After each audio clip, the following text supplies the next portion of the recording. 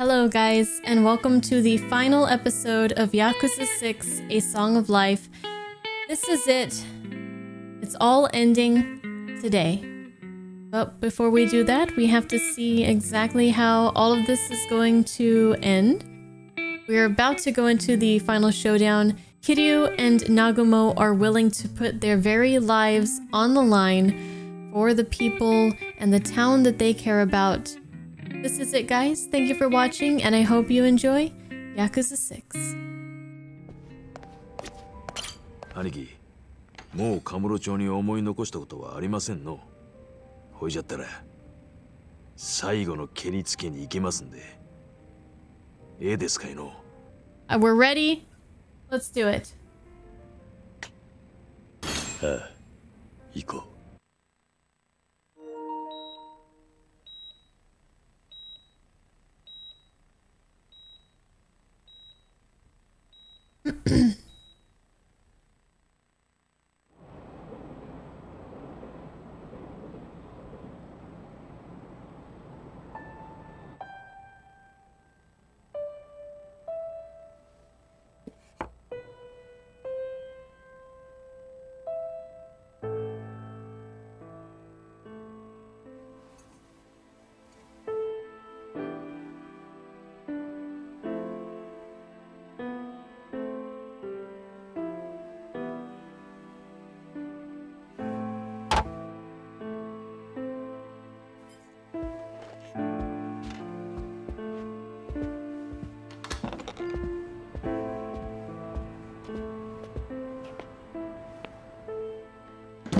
Such a somber mood. 尾道神外町本社で今日午後、石見平蔵会長の車窓が営まれました。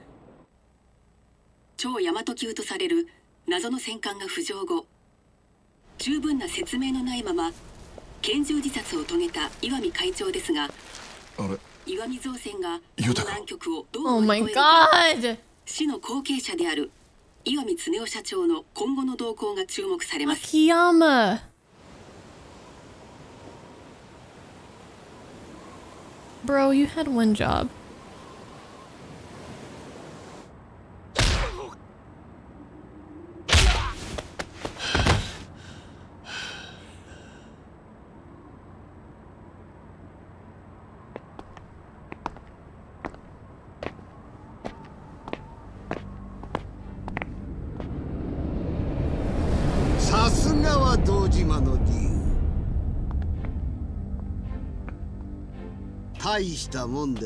You don't know how stressed out I am right now. お待ちしてました。二代目クルスタケル襲名のいい余興になります。すぐに三代目が必要になる。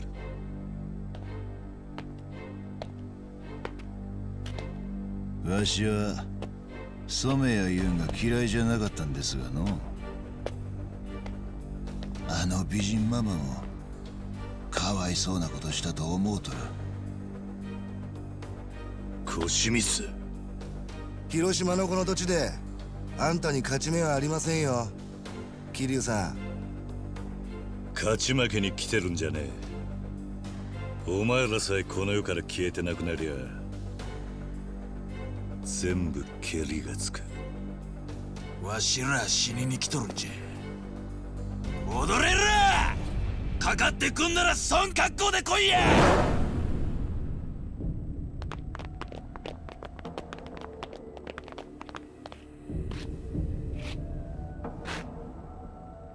行くぜ！ I don't think I'm ready for whatever is about to happen for the remainder of this game.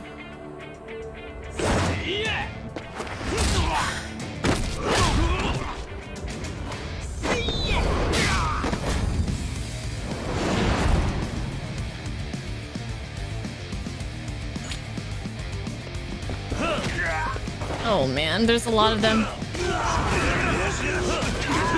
I have to sneeze. I don't know what is getting like my allergies up tonight.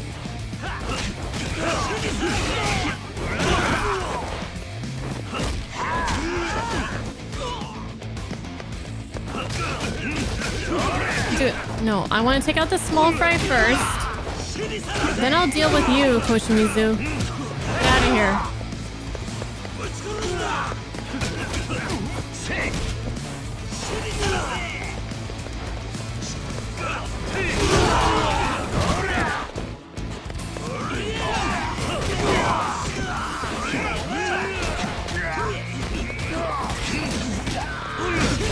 I'll take some free hits on him, though. Nagamo's gonna offer me that opportunity.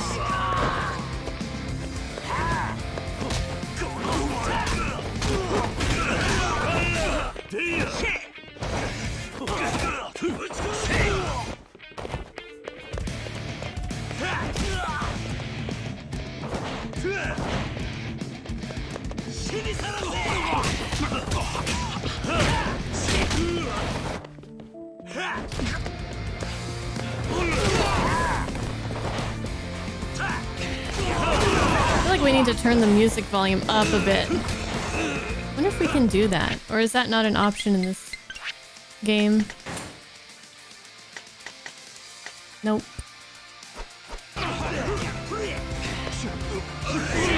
We might have already checked that before. Maybe not, but that sucks.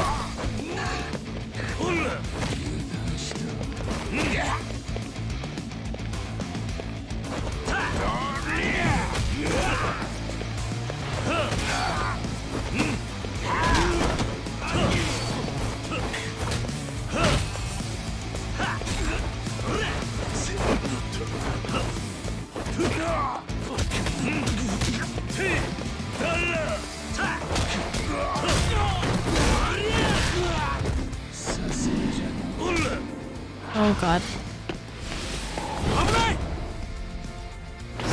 No. Stop it.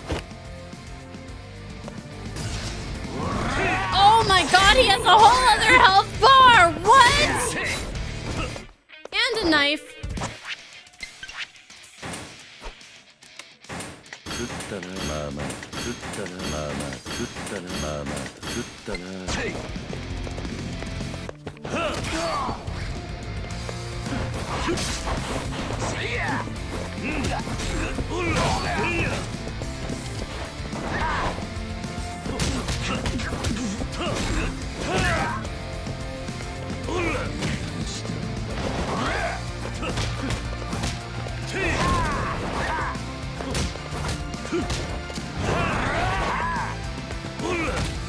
He's really trying hard, isn't he? Oh, he got me. He got me.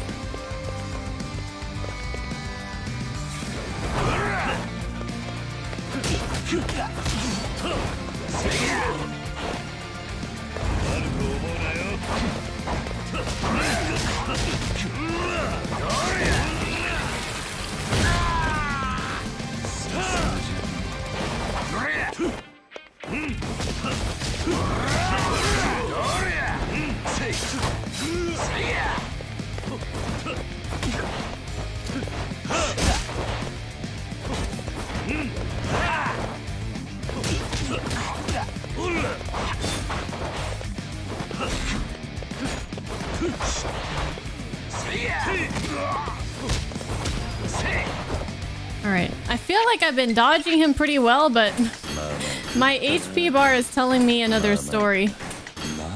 I don't even know what happened.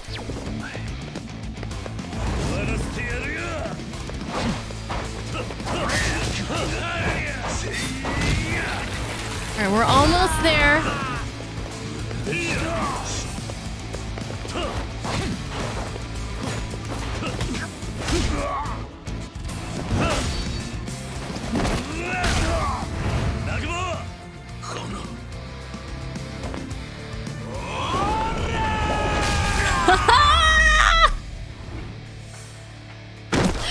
Kick ass! Oh my god.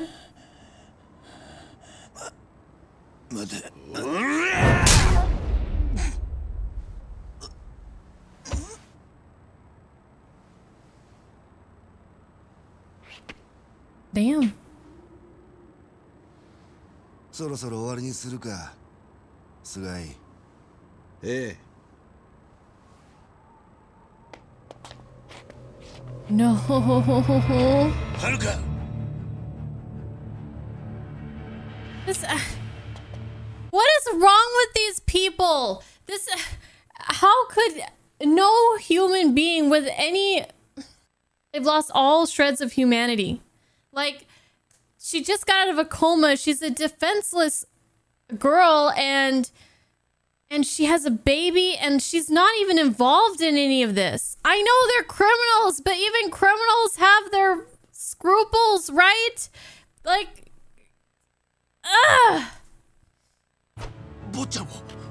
なんでじゃ。本庄という東京の刑事を知っているか。何。今日の昼、その本庄に警察上層部から I barely even remember that guy. されたんだよ。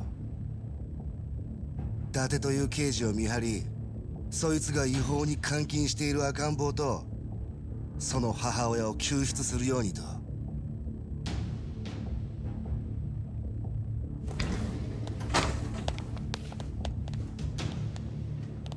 本庄、なんでここは。伊達さん、あなたこそなんでこんな真似をしたんです。どういうことだ。誰の命令でここに。伊達さん、これは。監禁の現行犯です。無駄な抵抗はしないでください。違うぞ本庄。こいつは遥たちを狙う連中の差し金だ。警察の上層部に誰かが手を回してる。私への命令は正規の手続きで下されているんです。連れて行け。お前ら。Nobody puts a bullet in my date.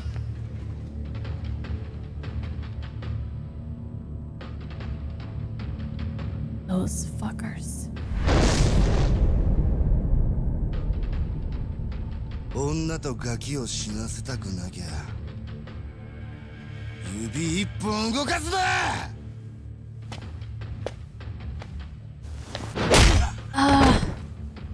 貴様。おっと。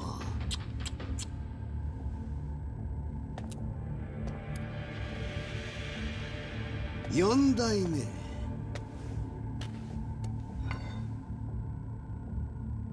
あんたは東上会と陽明連合会をいっぺんに敵に回したんだ。なめてんのだ。てめえも六代目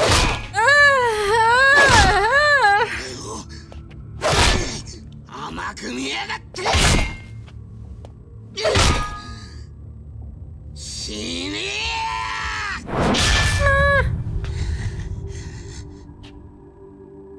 How could they do that to my boy? どけ、菅井。あんたじゃ殴り殺すのに時間がかかる。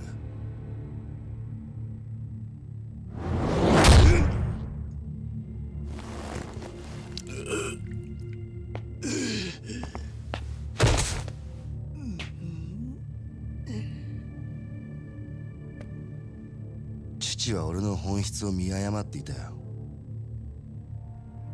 You're a monster. あの人を超える野心と抑えきれねえ力への渇きがあった。日の当たる道を歩かせようって親心がかえってあだになった。押さえつけられりゃ反発するのが子供ってやつじゃねえか。裏社会でこそ生きるこの俺の才能に親父は気づいていたはずなのにな。伝説の国土クルスタケルの名は俺が名乗るべき名だ。 Nobody fucking cares. 10数える前に立て。出なきゃ女を殺す。おじさん。おっと、無理かな。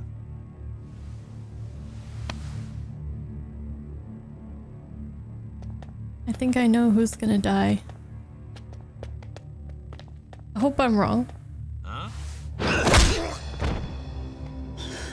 踊りはこっちじゃ。Oh, yes. 岩見さん、兄貴、頭。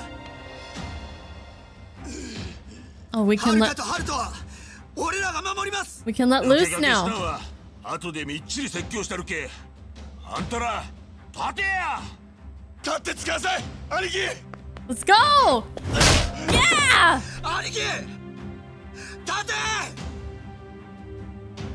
Oh, poor Haruka. この死に損ないが。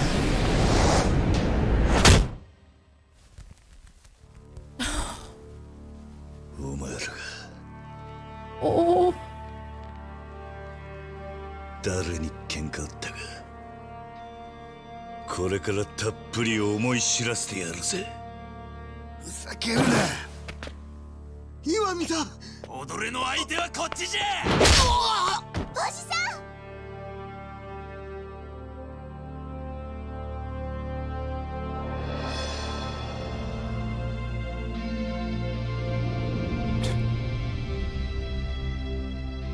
も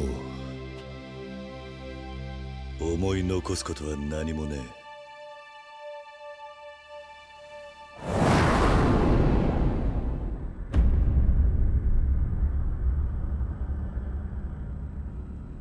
俺と一緒に地獄まで付き合ってもらうぜ、岩見の坊ちゃん。貴様、お前らだけは生かしちゃおけねえ。全部ここで終わらしてやる。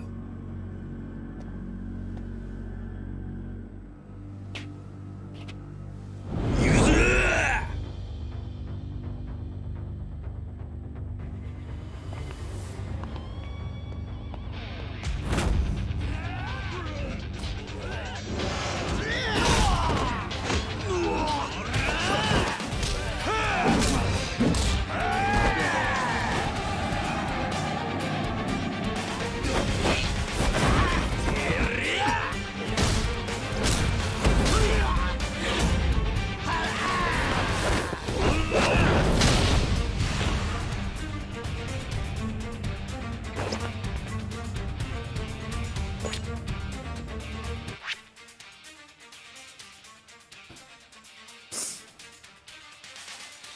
This is it.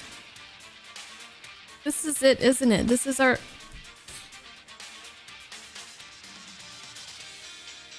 This is our last fight with Kiryu. This is the last time we're gonna see him throw off his shirt majestically.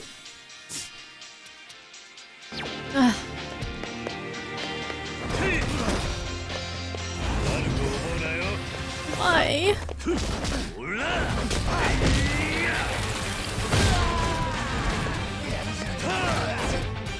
Fuck this music.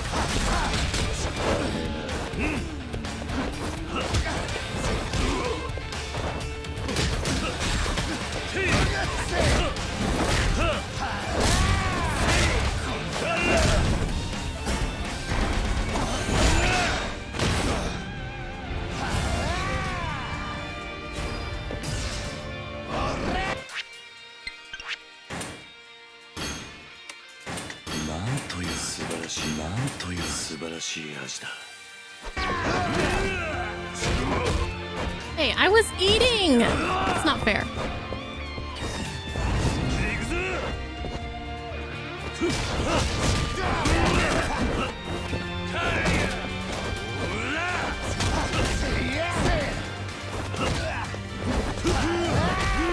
Seriously? Like, screw this guy, though. Yeah, fuck right off. He is doing some damage to me.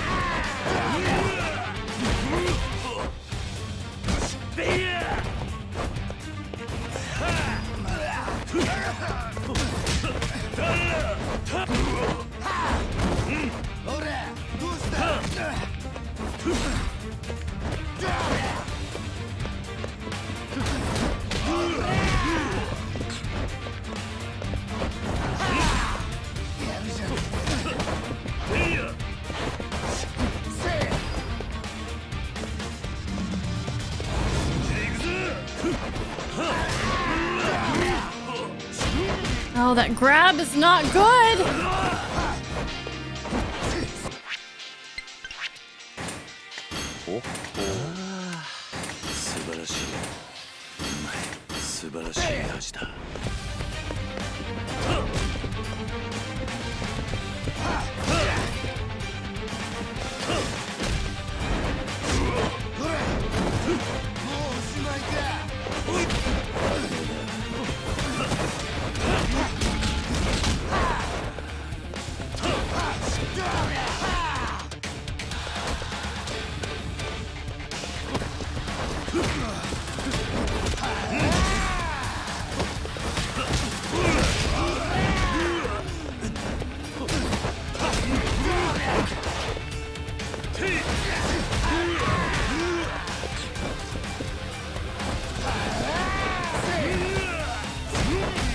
You gotta dodge that when he charges at us.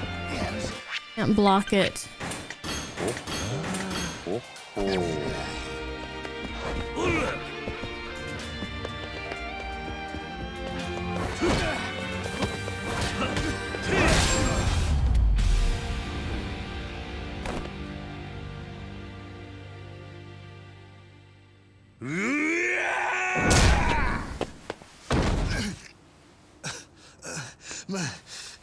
待て、もうお前が地獄へ来るのを待ちかねてる人たちが大勢いる。お前は極道の世界に仇を巻き込む外道だ。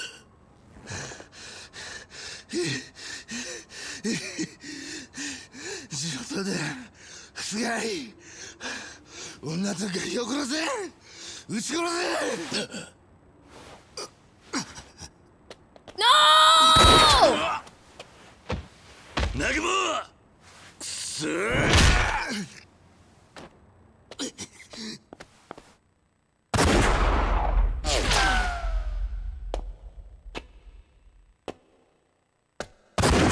I swear to fucking God!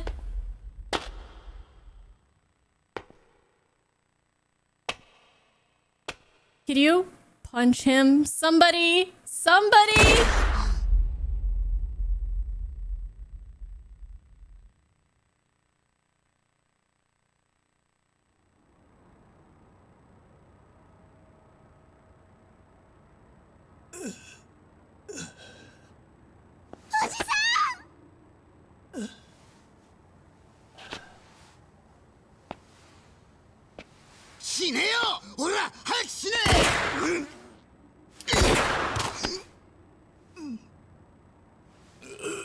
Somebody move!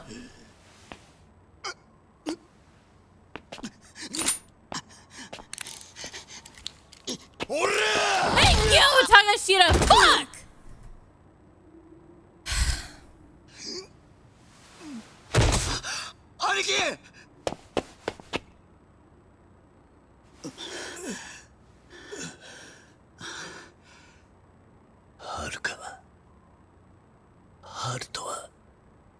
not. 無事だな。 Kiryu's the one who's holding the person, not the other way around. あいつらを頼むぞ、ユタ。 No. しっかりしてくださいよ、 No. 兄貴。 No. くそ。よくも桐生の兄貴を。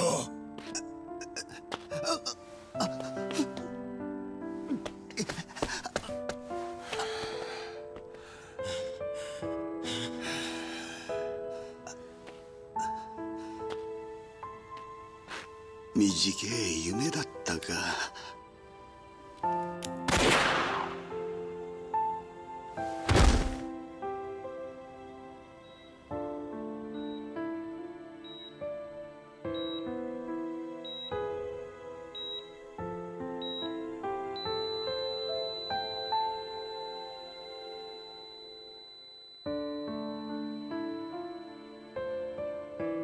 救急車急いでくれ。頼むよ。おじさん、よかった、はるか。そんな満足そうな顔しないでよ。死なないで、おじさん。諦めるの。ユタとハルトと幸せにな。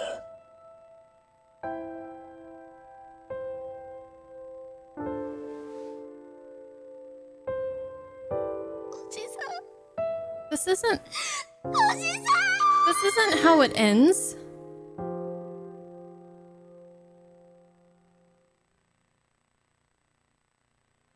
No.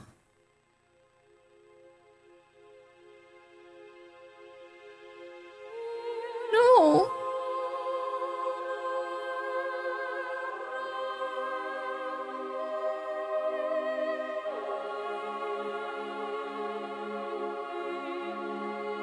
It's not how it ends. There's more. I didn't come this far just for it to end like that.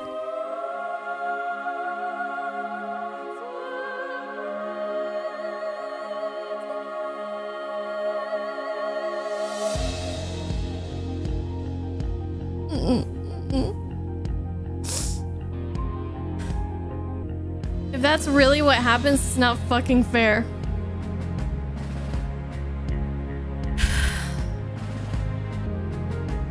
I'm speechless.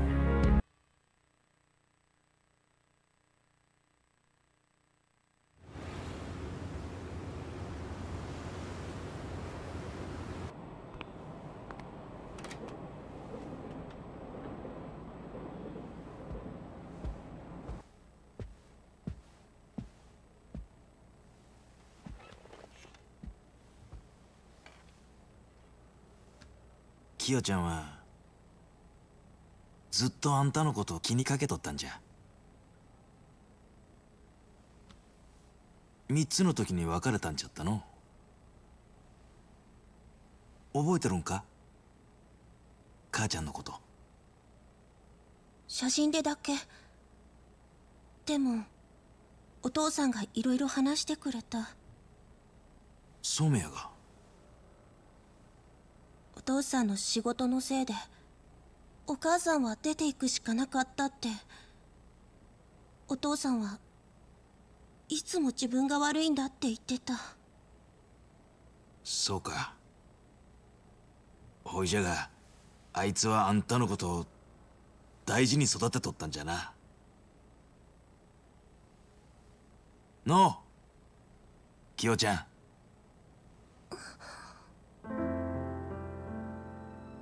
うん。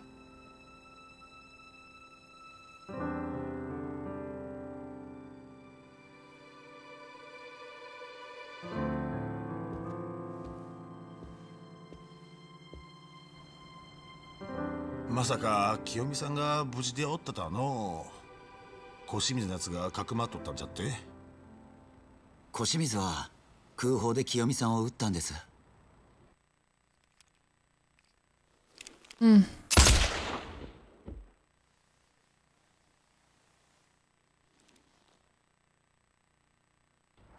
彼女を助けようと自分で腹刺した染谷に小清水もなんか感じるもんがあったそうで。あいつも世が世じゃったらあんなゲスどもに使われる男じゃなかったんじゃ。菅井と岩見の言いなりになっとる自分にええ加減嫌気がさしただけと違うんか。それでもいいだろう。おかげで清美さんは生きてる。南雲の頭も哀れじゃのう。恋敵は清美さんのために自決した染谷じゃ。どうあがいても勝ち目はないじゃろう。しばらくは広瀬一家の立て直しに専念してもらおう。後のこと頼むな田頭。松永の兄貴も。沖縄に行っても達者でな、雄太。はるかちゃん。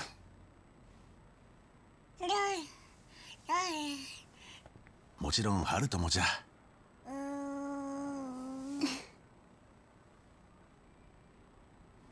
桐生の兄貴のことは残念じゃった。わしらもまだ信じられん。阿川に強い人が。Stop it! でもこの子は大きくなってもきっとおじさんの背中を覚えてると思います。私も絶対に忘れないです。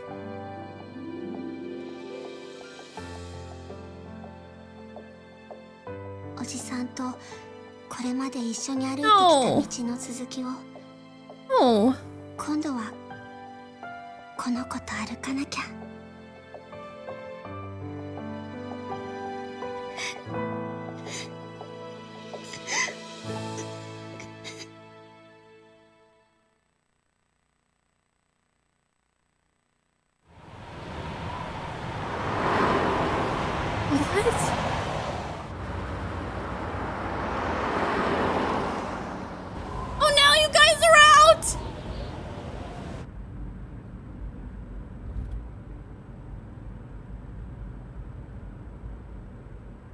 無所出たとこで疲れとるやろが、俺らもお前が出てくんの待っとったんや。話は聞いとるやろ。陽明連合会と戦争が始まるで。4代目の首取られた言うて若い衆が言い切り立っとる。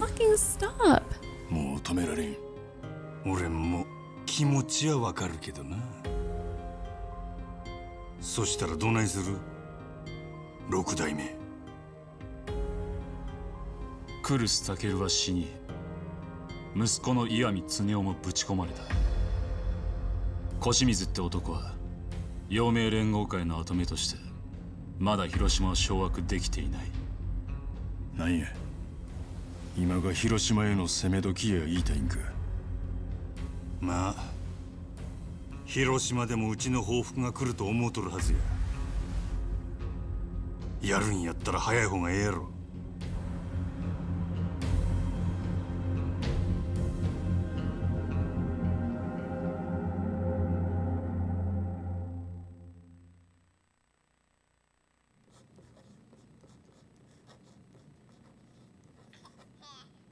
俺は後悔している。言えた義理ではないが、俺はお前の親のつもりだった。ならば俺は親として伝えなければならないことが山ほどあったはずだ。だが俺はそのことに正面から向き合おうとしてこなかった。そんな俺の前にさまざまな親子の形が次々に現れた。しがらみや掟に縛られ子供を純粋に愛してやれなかったことにようやく気づいた親。親を超えることで認めてもらえる、愛してもらえると堅くなにまで信じた子供たち。そんな親と子の隔たりが多くの不幸を招くのを目の当たりにした。彼らは親子として向き合っていなかったのだろうか。そうじゃない。彼らは親子の絆を信じていた。それぞれが苦しい定めの中で親子の絆を確かめようと必死で思い悩み続けていたはずだ。ただ彼らには親子として共に過ごす時間が足りていなかった。それだけだ。でもそれはきっと大切なことなんだと思う。だが俺も彼らと同じ鉄を踏んでいた。俺は曲がりなりにも登場界の4代目だった。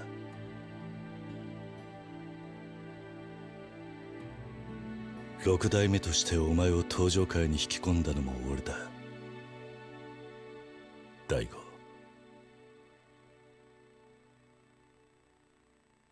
俺はお前の親としてそばにいてやる必要はないと思っていた。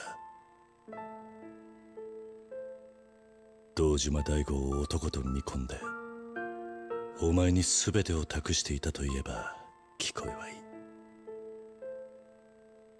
だが俺はお前と持つべきだった親と子の時間を捨てて運命と向き合わず消せない過去からも目を背け逃げていただけだ。あの親子たちのことを思うと今の俺には言葉もない。そんな俺がお前や登場界の親だと名乗る資格はない。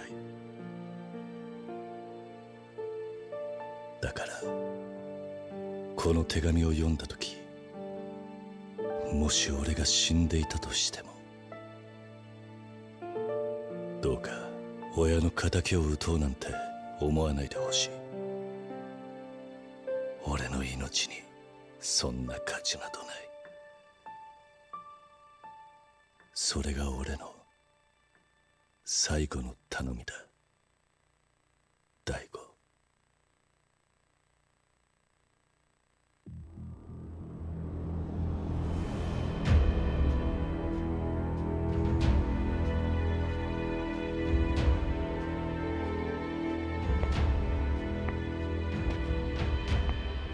親からもらった遺言を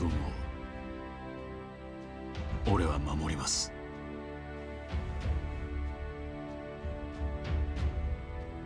広島と戦争はしない。その上で陽明連合会にはこっちから申し出て五分の杯を交わします。キルーちゃんに先手を打たれとったわけか。俺はあの人の手紙に超えるべき親の背中を見た。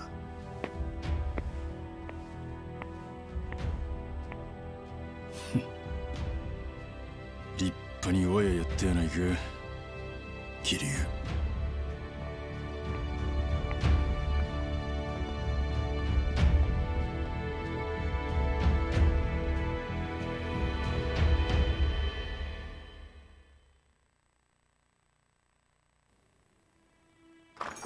Just keeps going and going. またこのビルでスカイファイナンスを開きますんでね。ご挨拶をと思いまして。ああ、聞いたよ。おめでとう。それで桐生さんのことですけど、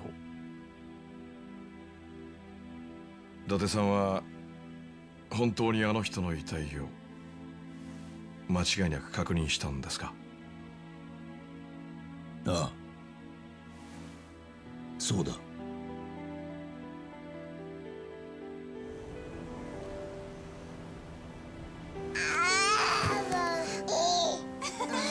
し、もう一回だな。頑張れ。さあ来いハルト。頑張ってハルト。頑張れハルト。頑張って頑張っ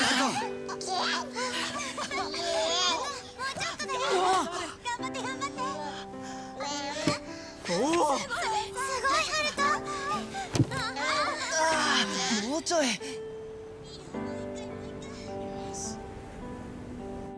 桐生さんの死を確認したのはあなただけだ。その後遺体は不可解にもすぐ火葬にされちまった。桐生には遺族がいない。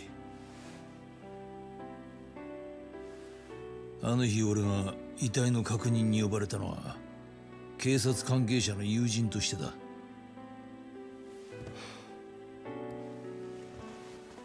何度聞いても答えは同じってことですか。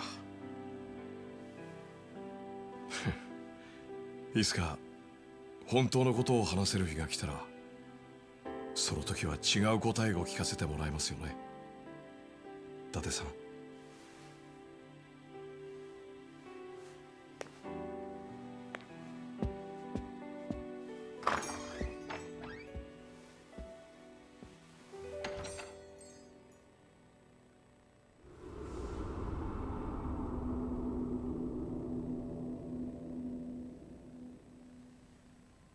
見えるか、桐生一馬君。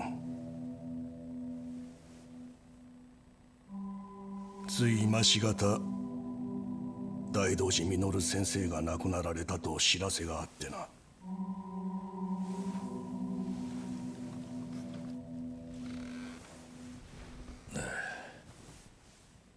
誰だあんたは。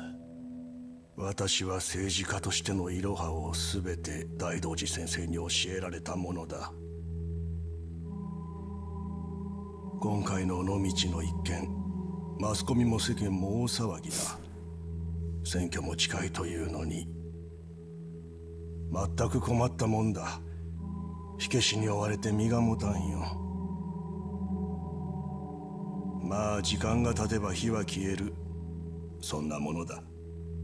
だがつまらん火種が大ごとになることもある。超大和型戦艦来栖武、石見恒夫、それらと大道寺先生とのつながりが万が一でも表に出るようなことがあってはならん。そうだろう。もしあんたからマスコミにでも知れれば先生の名前に傷がつく。するとそのことで過去の過ちを詮索される人間が出てくる。彼らの多くは今この国を支える指導者たちだ。わかるかね。つまりあんたもその一人で口封じの賄賂ってことか。いろいろ調べさせてもらったよ。養護施設のことを気にかけているんだって。 You could say that. じゃあ金も必要だろう。私は情け深い人間でね、憔悴している人間に鞭は打たない。それを気持ちよく受け取って全ての秘密を守るという意志、それさえ示してくれればいいんだ。断る。何？全てを秘密にしたいのなら俺の条件を飲め。なんだと？自分が何を言っているのか分かっているのか？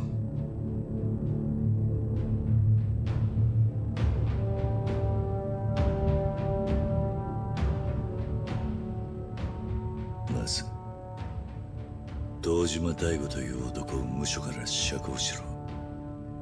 奴が出てこないと広島で戦争が起こるぞ。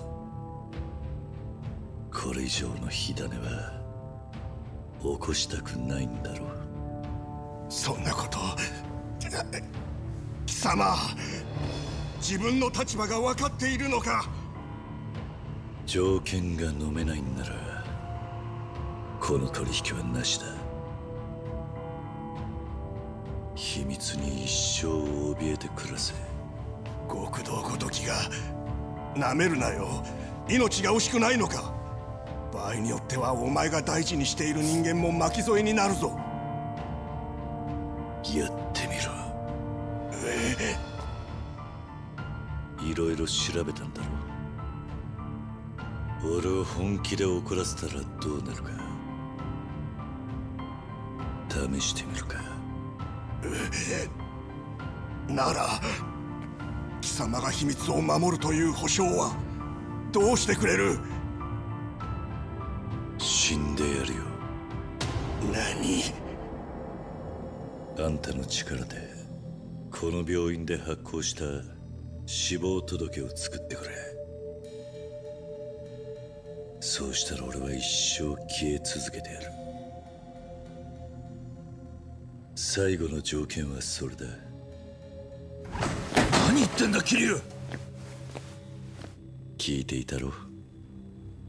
俺は消える。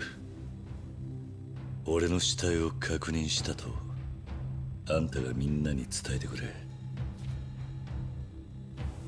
どうなんだ、この男が証人だ。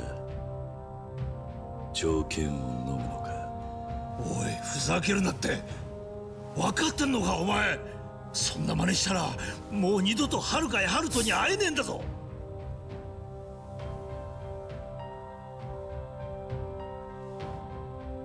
そうだろうな。分かった。その条件飲もう。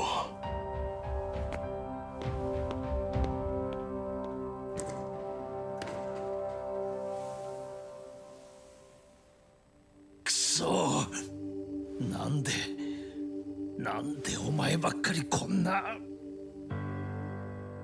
遥や春人、それに俺の周りにいてくれた多くの仲間たち、あいつらを守れるなら俺は喜んで死んでやるさ。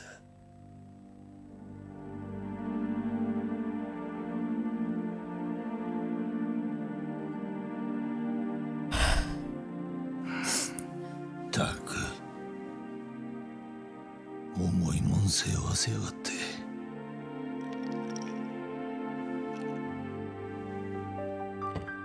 バカ野郎が。よし、その調子だハルト。できるぞ。待つぞ。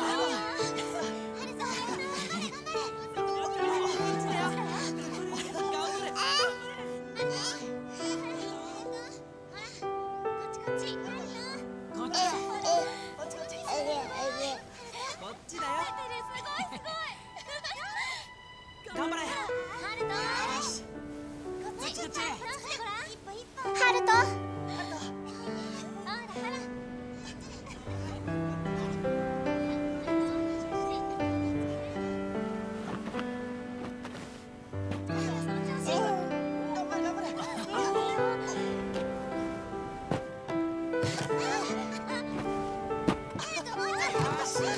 すげえぞ。やったハルト。ハルト。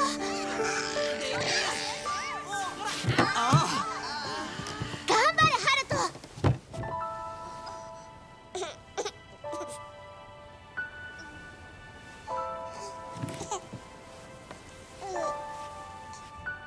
頑張れ。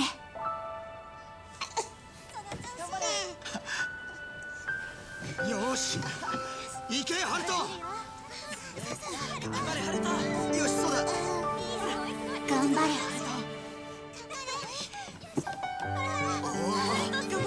いぞ。頑張れ。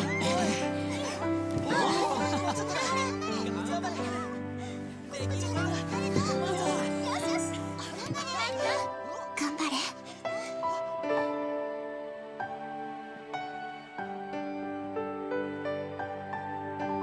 頑張れ。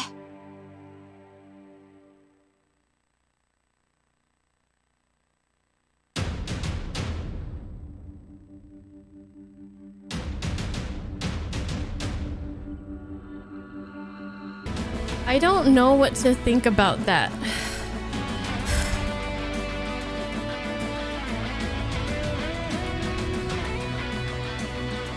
I'm kind of pissed off.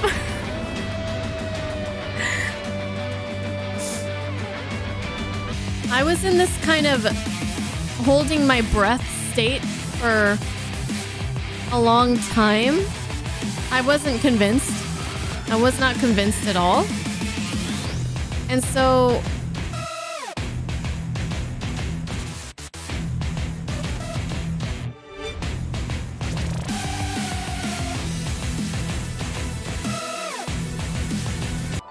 I was like kind of like just holding my breath for the whole end of that, because I was like, there's no way that it ends like that. I think I'm just gonna have to think about this. I need to let everything kind of sink in. I do have mixed feelings right now, like Clamp said. Kiryu can finally be free of everything. The bad and the good. And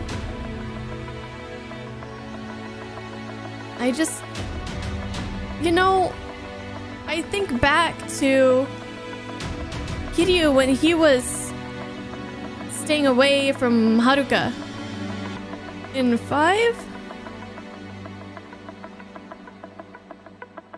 And he was miserable. After everything that he's been through, I feel like I wanted something better for him.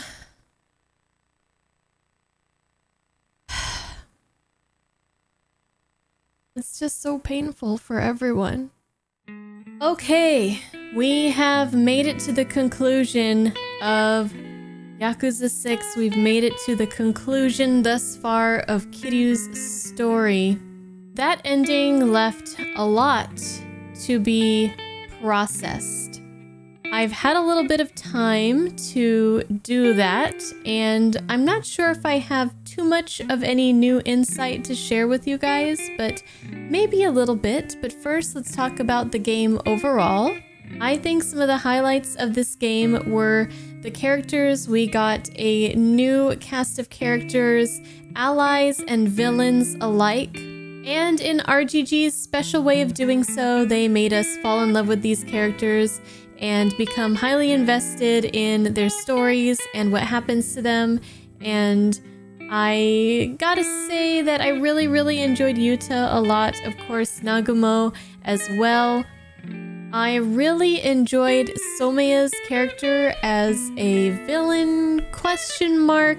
Well, he was definitely an antagonist, and I wish we could have seen a little bit more of him, but I thought that he was very interesting.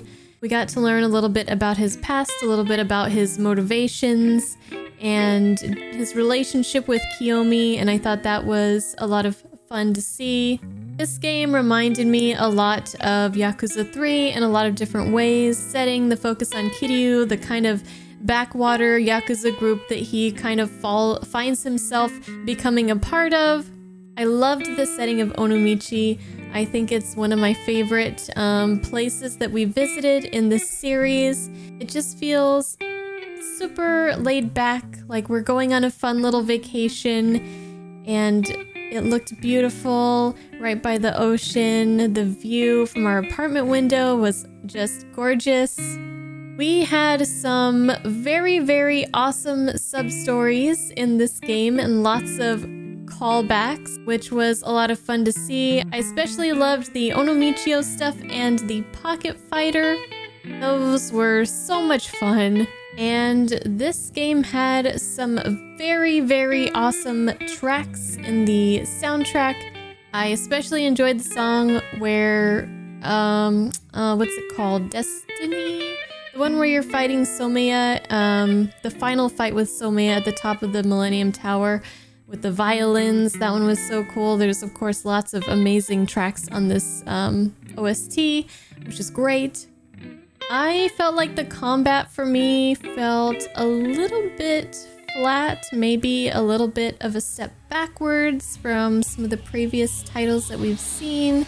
I think after playing 4 and 5 and being able to switch back and forth between the different characters kind of spoiled me a little bit, and then to just be stuck as one character for this game, and then even then something didn't feel right to me, and I can't really put my finger on it. It wasn't as exciting as I remember being in some of the previous games. If somebody can tell me why, then let me know. Maybe you guys have no idea what I'm talking about.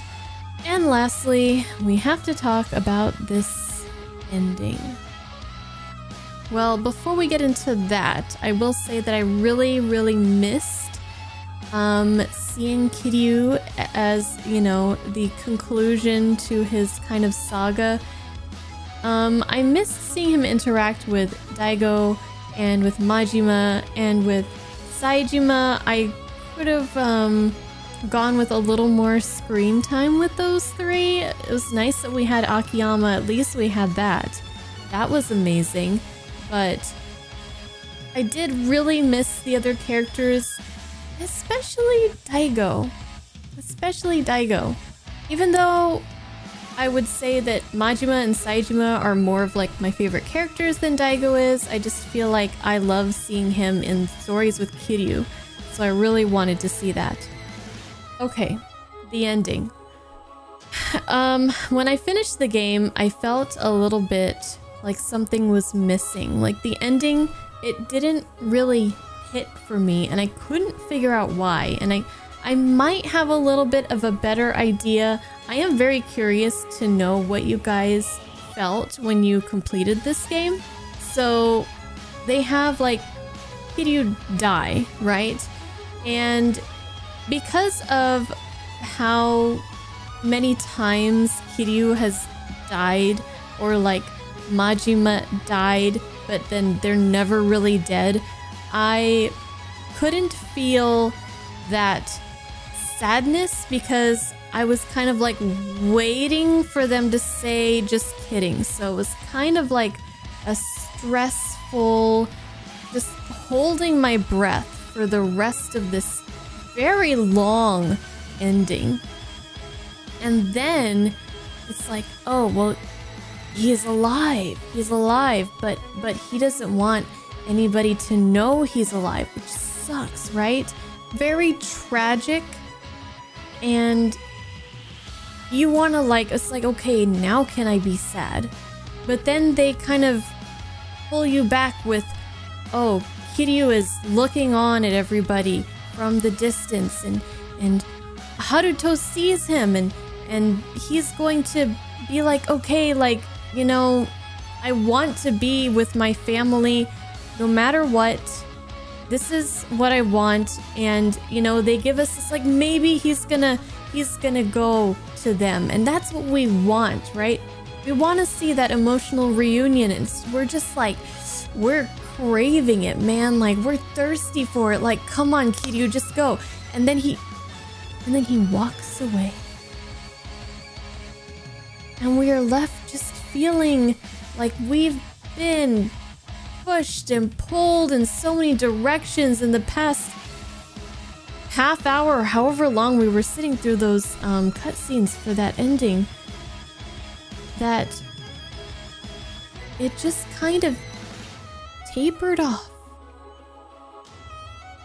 I feel like Kiryu's decision, I didn't have a problem with that per se, but I feel like the execution of it didn't hit for me, because when you pull us in all these different directions, it's like, oh, we're sad, oh, we're not sad anymore, oh, wait, we're sad, wait, maybe we're not sad. And it's just like, after you play with like people's emotions like that, they need like some kind of, I'm speaking for myself only here, I need some kind of release. I need either like something super happy or something super sad. Like, don't put me in the middle. And they put me in the middle. They put me in the confusion zone. They put me in I don't feel quite like I got the closure that I needed. So that's just me. I'm sure a lot of you absolutely loved it. And like I said, it wasn't how it ended, but how the ending was executed, if that makes sense.